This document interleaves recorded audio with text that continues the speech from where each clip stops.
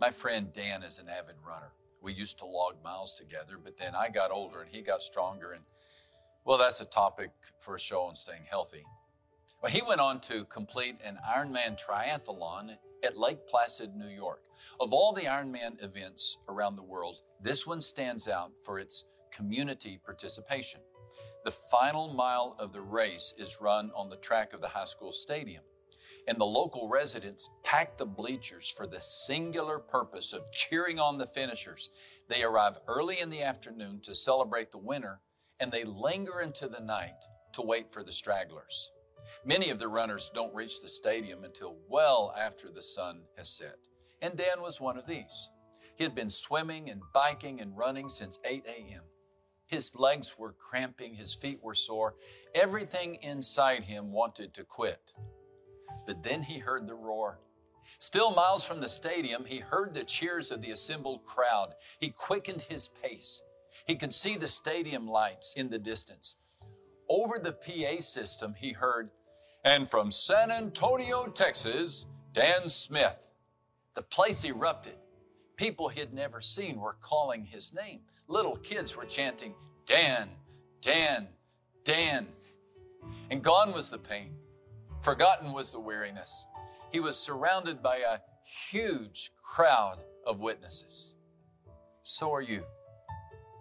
Listen carefully, the Bible compels, and you will hear a multitude of God's children urging you on.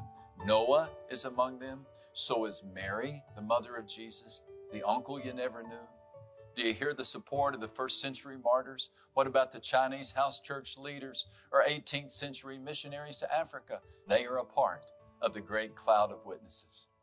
That's also why, when these verses are understood, we celebrate Hebrews 11. These were all commended for their faith, yet none of them received what had been promised, since God had planned something better for us, so that only together with us would they be made perfect. Therefore, since we are surrounded by such a great cloud of witnesses, let us throw off everything that hinders and the sin that so easily entangles, and let us run with perseverance the race marked out for us.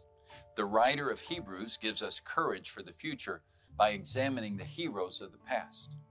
He has just escorted us through the Faith Hall of Fame.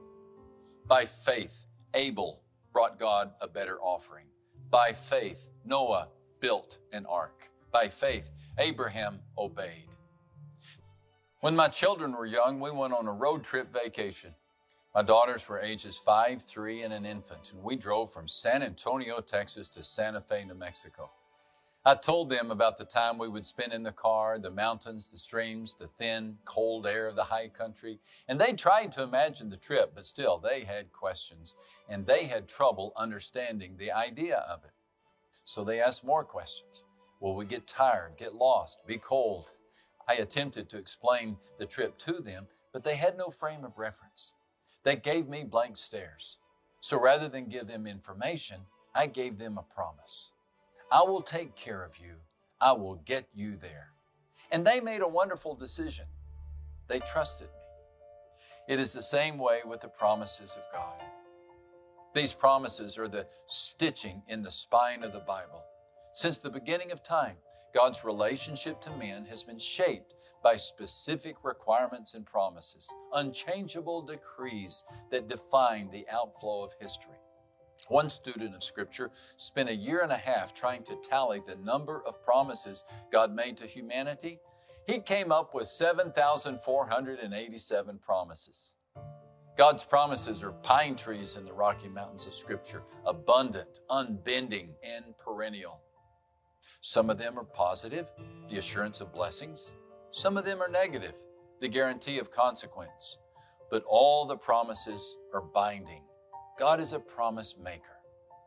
As God was preparing the Israelites to face a new land, He made a promise to them that He would do wonders never before done in any nation of the world, and all would see it. Notice, God did not emphasize the Israelites' strength.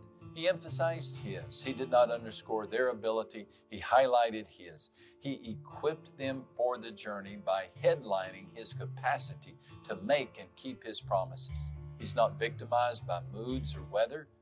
He's faithful. Listen to this scripture in Hebrews, a foundational promise that all the others can stand upon. Hebrews 10:23 says, God can be trusted to keep His promise. Trusted. You can trust that if He said it, He will follow through with it. He is strong. He does not overpromise and underdeliver. He is able to and will do what He promised. So the question is not, will God keep His promises, but will we build our lives upon them? Upon what are you building? The circumstances of life or the promises of God? As you trust the unbreakable promises, you discover God's unshakable hope. As Hebrews 6 says, we have this hope as an anchor for the soul, firm and secure. It enters the inner sanctuary behind the curtain where our forerunner, Jesus, has entered on our behalf. Look at the key terms of the first phrase, anchor and soul. The anchor has one purpose, to steady the boat. Our anchor is set in the very throne room of God. It will never break free. The anchor is set and the rope is strong. Why? Because it is beyond the reach of the devil and under the care of Christ. And since no one can take your Christ, no one can take your hope. Can death take your hope? No, because Jesus is greater than death. Can failure take your hope? No, because Jesus is greater than your sin. Can betrayal take your hope? No, because Jesus will never leave you. Dwight Moody said it this way, let a man feed for a month on the promises of God, and he will not talk about how poor he is. If you would only read from Genesis to Revelation and see all the promises made by God to Abraham, to Isaac, to Jacob, to the Jews and to the Gentiles, and to all His people everywhere, if you would spend a month feeding on the precious promises of God, you wouldn't be going about complaining about how poor you are. You would lift up your head and proclaim the riches of His grace because you couldn't help doing it. I pray that you discover the hope, the unshakable hope that comes from building your life on the promises of God. Let's declare this together. I will build my life on the promises of God.